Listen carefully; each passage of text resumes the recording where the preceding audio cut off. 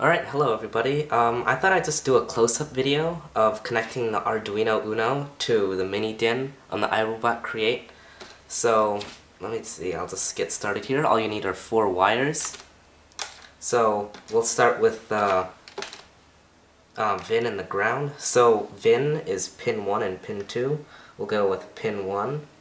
So, plug one in there, then plug it into the VIN. And then ground is our pin 6 and 7, so it's these two over here.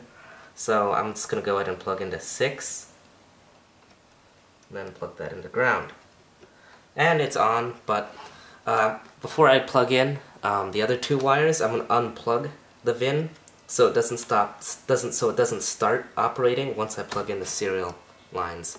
So pin 3 over here is Roomba input, so let's see, kind of hard to see here. Put that one in, and then plug it into the transmit, which is also pin 1. And then pin 4 is Roomba output, and then we'll plug that into the input on the Arduino side, which is pin 0. And then lastly, plug the VIN back in, and then it's on. And in a couple of seconds here, there it goes. Okay. And that's it.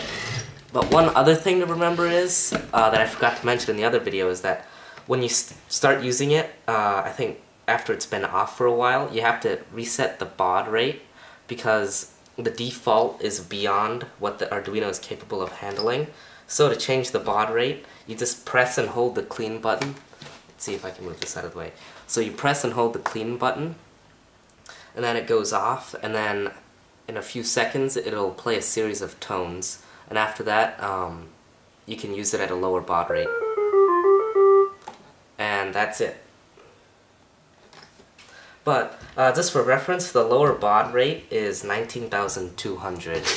That's in the code, which I'll also put in the description of this video. Thanks for watching.